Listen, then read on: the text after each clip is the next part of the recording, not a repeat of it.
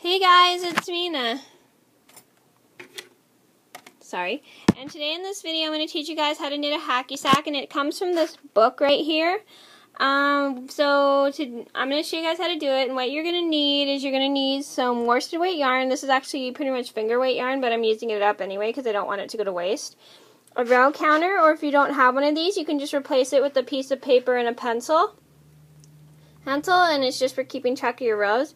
Size 8 knitting needles, some scissors, a size H crochet hook, a tapestry needle, and some uncooked rice. And you may need some netting, but I don't have any netting for mine, so I'm just going to do it without the netting. Sorry, I had to sneeze. So I'm going to show you what to do now. What we're going to do now is, I'm going to move this so it doesn't get bumped, is I'm going to take my yarn and I'm going to make a slip knot, pull it, and then I'm going to slip it onto my needle, and then I'm going to cast on 9 stitches. 2, 3, 4, 5, 6, 7, 8, 9. I've cast it on 9 stitches. And what I'm going to do now is I'm going to get started by doing an increase row. So to do an increase row, we are going to knit the first stitch. Sorry. Knit the first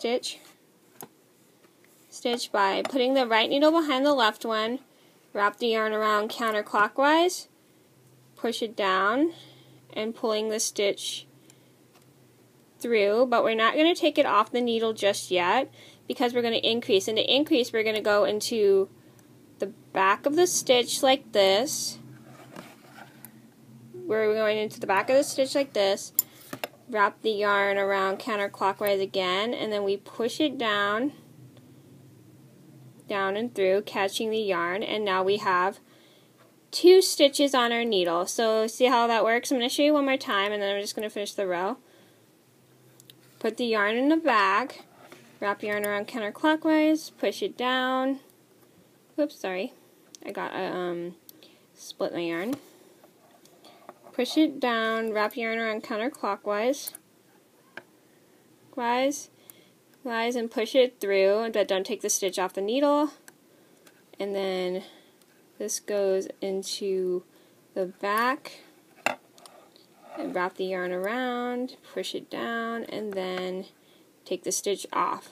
So you're going to just repeat that whole process until you have until you've knitted all the stitches.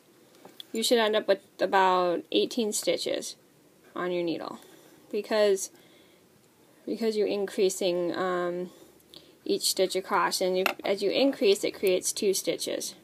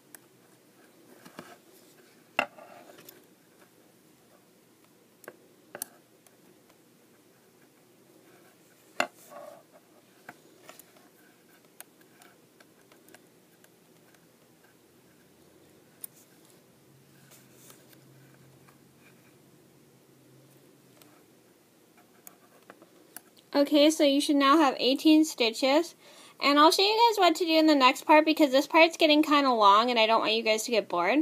So this is what the first row should look like. You should have 18 stitches on your needle. So thank you for watching. I'll see you in part 2. And sorry if it's a little bit blurry. I don't know why it's not in focus right now. So thank you guys for watching. I'll see you in the next part. Bye.